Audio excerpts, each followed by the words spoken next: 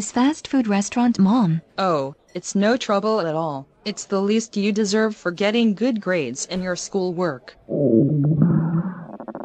Oh dear, I'm so hungry. Why can't I have any burger and fries? Ugh, stop your whining, Lexi. You should be grateful that I brought you here instead of leaving you at home. But how come Rachel gets to have burger and fries and I don't? Because Rachel is my real daughter, and you're just a foster daughter. That means that you don't get treated the same as she does. But, don't you get paid for looking after me? So shouldn't that money be used to buy me things like food and clothes? Ha! Do you really think that I would waste my hard-earned money on you? Think again, little girl. It's not going to happen. Hey Lexi, how about I get you a cheeseburger out of my pocket money? Rachel, do not waste your pocket money on that brat. She doesn't deserve it. Please, can't I have just one cheeseburger? I'm so hungry. No, now be quiet and stop complaining. Otherwise I'll send you back to the children's home. Well, I'd rather be back at the children's home than live with a mean and selfish woman like you. You little brat, how dare you talk back to me? Right, for that, you won't be getting any food for the rest of the evening. Now go wait outside. No, please, I'm sorry. Well, sometimes, sorry doesn't cut it, young lady. Now go wait outside. Mom, that is enough. Excuse me, Rachel, but don't you talk to me like that.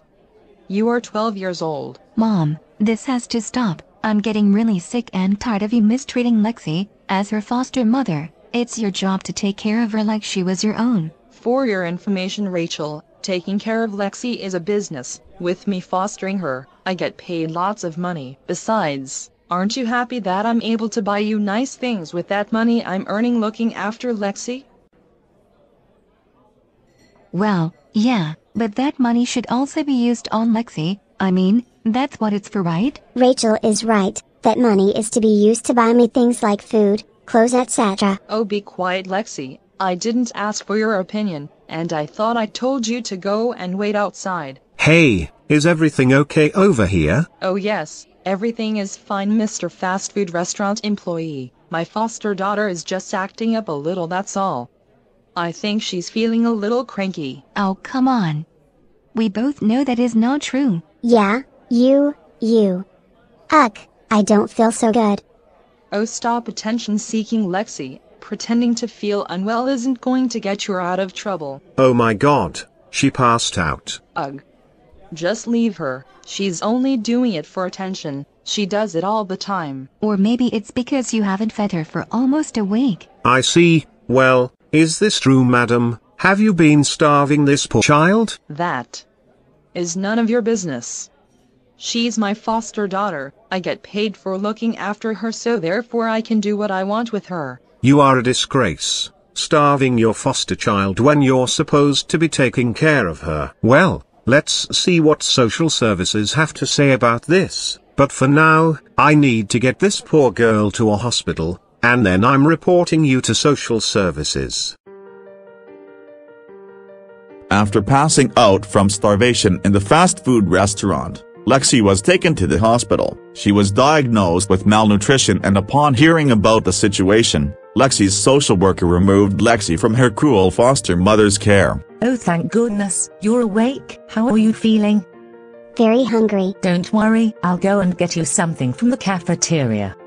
Lexi's foster sister Rachel explained to the social worker about her mother's treatment of Lexi and how she only fostered her for the money. As a result of this, the foster mother was charged with child abuse and neglect. She was also banned from fostering any more children. Her birth daughter Rachel was also removed from her care, as Rachel no longer wanted anything to do with her after the way she treated Lexi. This is where you belong, you child abusing witch.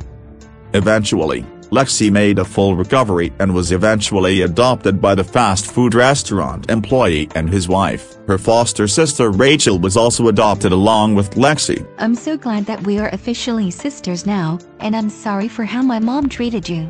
It's okay, Lexi. It wasn't your fault.